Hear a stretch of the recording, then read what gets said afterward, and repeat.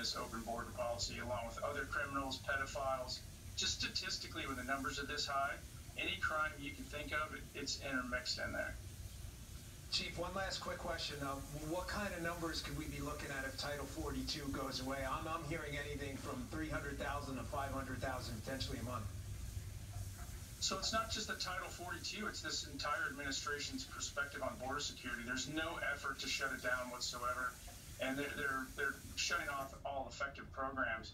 So I would have thought that 1 million in 6 months, it's more than anything I saw in my entire career. It's historically high numbers, but that's a big world out there, and they just heard an invite from the Biden administration to come, and then we're not deporting them. They basically shut down all interior enforcement with ICE.